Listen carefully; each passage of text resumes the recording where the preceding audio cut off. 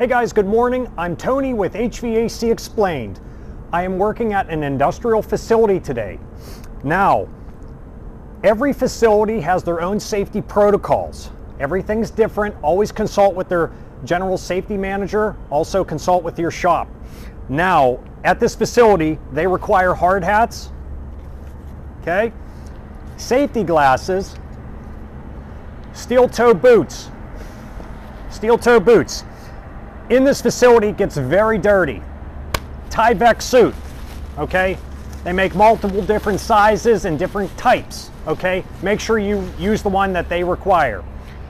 Also, as you can see, I do not have a beard at this time. I had to shave it off because they changed their safety protocol. They used to require us to wear these simple masks that tuck up against your face, okay? Well, they require now you must be cleanly shaven in order to wear these around the plant. They do have another option to wear a whole head battery pack harness that it gives a pressurized air feeling into the mask and pushes out any dust and debris when you go to breathe in, okay?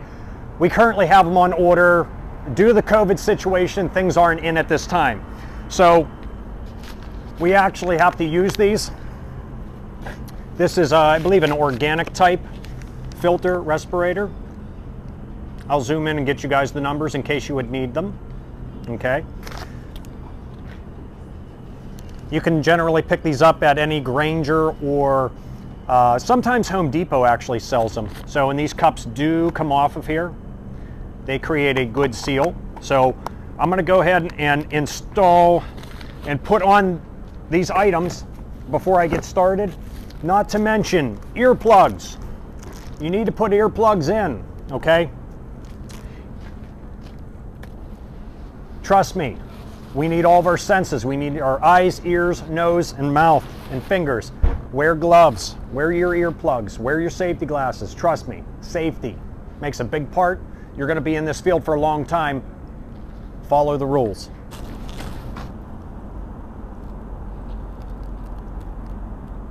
Technically, to put these earplugs in, you have to do that. Reach over your head, lift up your ear, it stretches out your earlobe. Insert those earplugs. Make sure they're good and tight. Air mask, place it on. I stick my hands over the sides, breathe in and out, make sure it sucks in and out. A good tight seal.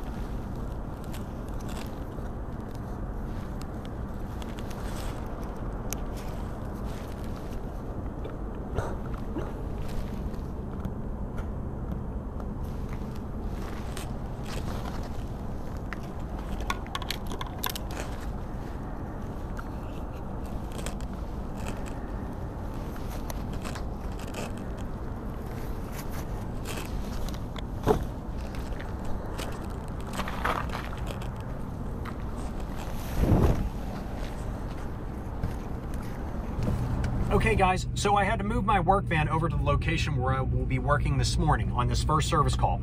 The first service call is on a hot metal crane that basically, outdoor conditions today in Pittsburgh, about 25 degrees Fahrenheit.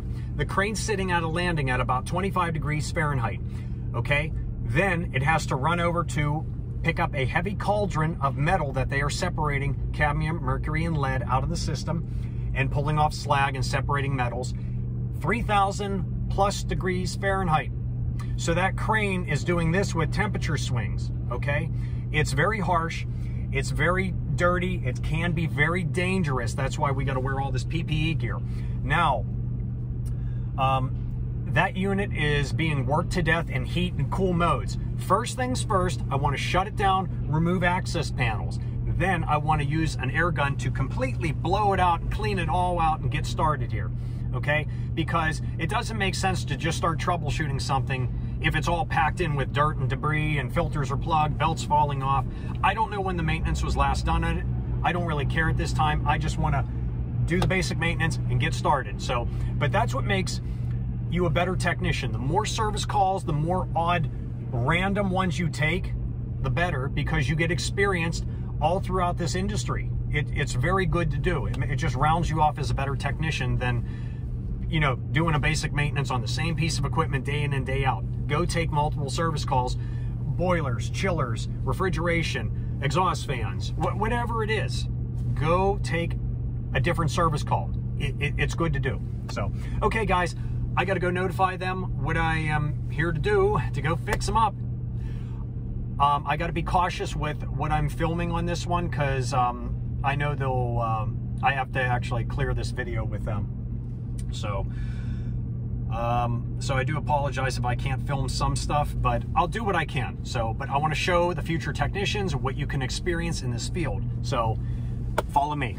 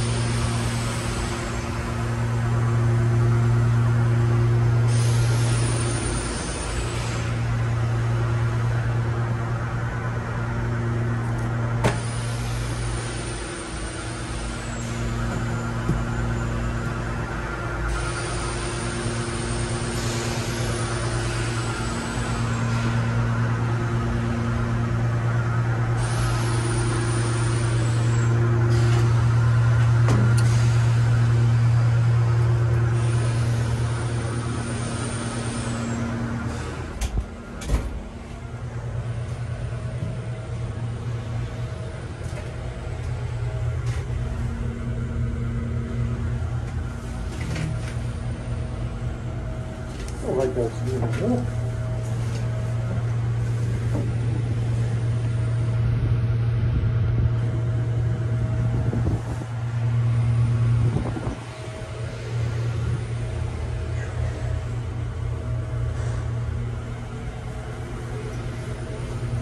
All right.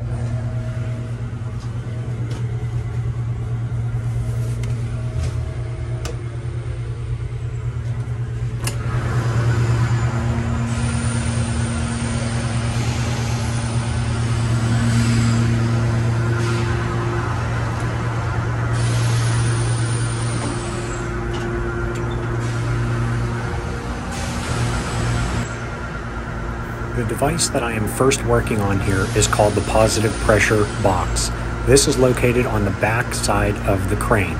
The manufacturer of this device is Lintern. Lintern deals with industrial heating, cooling, ventilation equipment. This unit requires maintenance. There are an assortment of filters inside of here, such as a fresh air intake that feeds into a pre-filter screen, then followed by a standard pleated MERV 7 or MERV 8 filter. Then it goes through 2 sets of charcoal filters to remove odors and certain organic gases out of the air. Then finally, after going through its blower motor, we'll go through the HEPA filter that is required to be blown out once per month. Then it feeds a positive pressure into the crane cab. This positive pressure being fed into the crane cab will keep the crane much more cleaner and safer for the operator to breathe and work in keeping debris out. We must all do our maintenance properly and follow it according to the manufacturer specs.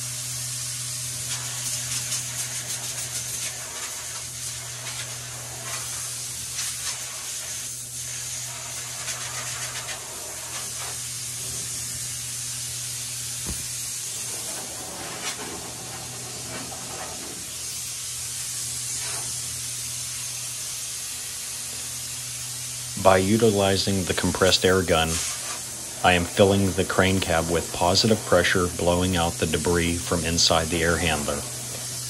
Also, the door is open on the crane, so the positive pressure is allowing that bad, dirty air to escape.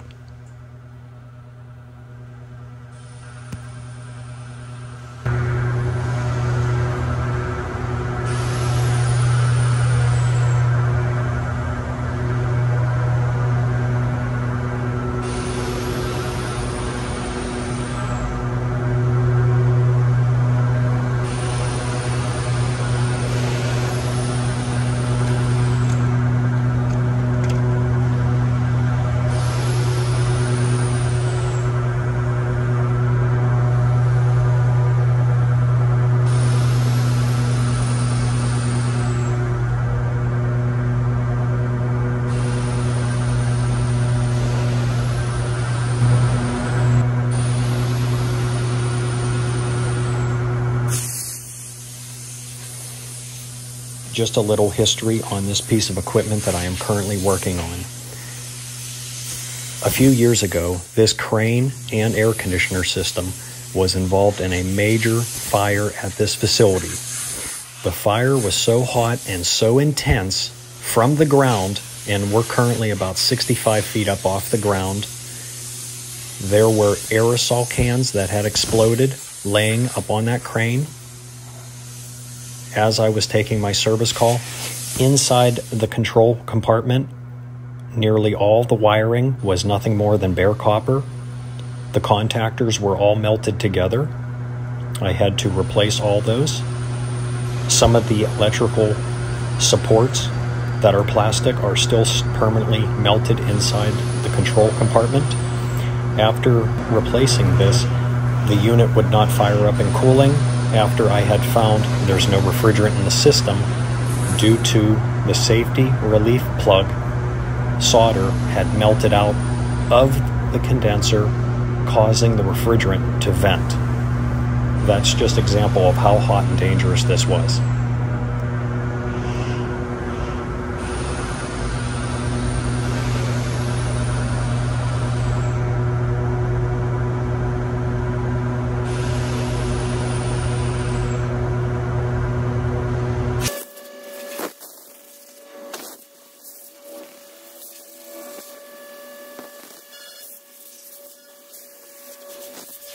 I'm using the plant compressed air to clean out the condenser thoroughly.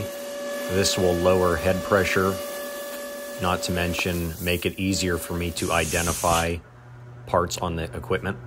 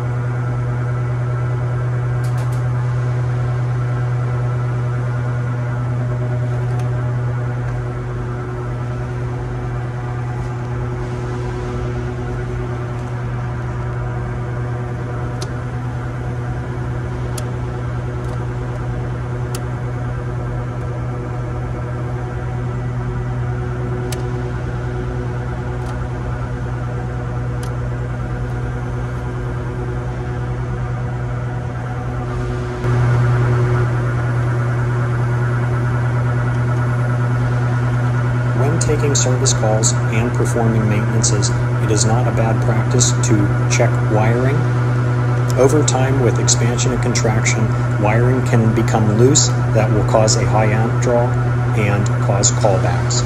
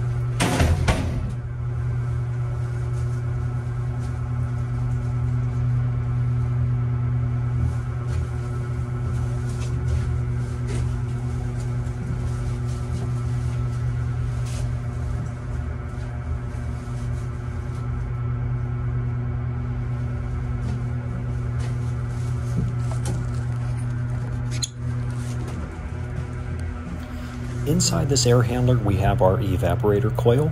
This coil does need a good cleaning. We have our blower motor. We have the backside of our evaporator coil, along with our resistive electric heater. This heater breaker was tripped. I'm suspecting either a carbon mark had caused it to short to ground, which has happened before, or possible lack of airflow. Heater was getting too hot and tripping the breaker on high amps.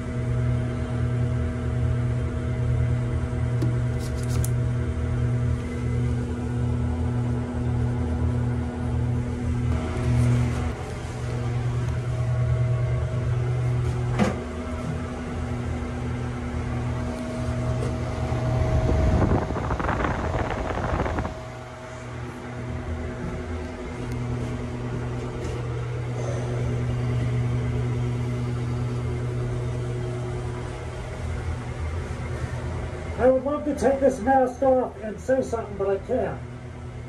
But, so that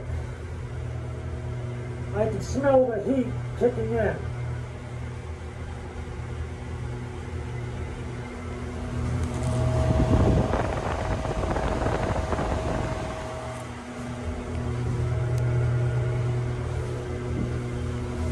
This is for the positive pressure. It's a box that sits on the back side.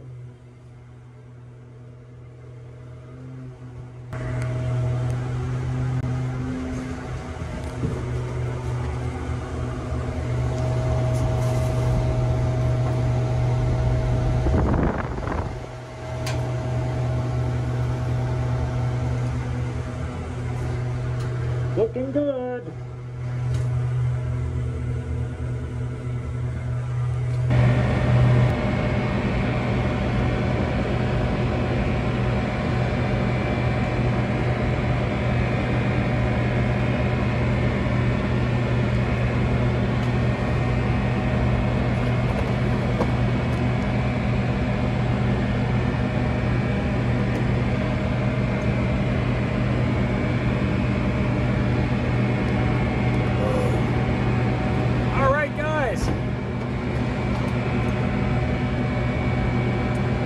Good, the unit's heating. This is what we want. Hopefully you guys can hear me okay. Okay, so, yeah, it might be a little too noisy here. Hopefully you guys are getting this. Okay, so I've been coming here for quite some time. And that equipment, basically it's in its worst case scenario environment. Normally it just needs a good maintenance, a good cleaning. And as you can tell, I need a good cleaning too. I'm going to work on a couple more things on maintenance before I decide to clean up, because a bunch of my tools are now permanently stained. But I keep an old set of tools just for up here. So, now it tripped its circuit breaker inside. I did not check amp draw on that. I'll admit I did not check that at this time. It is currently running. They did have to get the crane back up online. So it's limited on time when I can have that down. Pretty much what goes on is if there's all that cadmium dust that's around those coils, it causes a higher amp draw, it overheats, it could trip it because of high amps. Sometimes I have had a carbon mark where a little trace of that metallic dust will get in there and it'll cause it to arc and then trip that breaker. So that's why I pull off, there's a protective shield that debris gets around. This dust goes everywhere, okay? I have a separate set of boots that I scrub down. Okay guys, my camera apparently shut off because the battery is going low. So as you can see, it is very dirty, it is very harsh. That is a part of this field. I mean, there's good jobs, there's bad jobs. So, take the good with the bad. So, but, end of the day, if you like what you do, which heating and air, I find it very interesting. I do have trouble with like sitting there and reading a book, but doing hands-on keeps my mind occupied, keeps me busy, and I don't know, it's just the mechanical side I like. So, try to go with your talents. Alright, well, if you like what you see, please like, comment, subscribe. Thank you very much for watching HVAC Explained. Please leave comments if you have any questions, concerns. I probably could have done stuff a little bit safer. My one earplug had fallen out as I was up there. Unfortunately, it did not have another one on me. I couldn't run outside that quick to get a new one. So, but it happens when you stretch and lean and pull and whatnot. So. Okay, have a good day. Thank you for watching.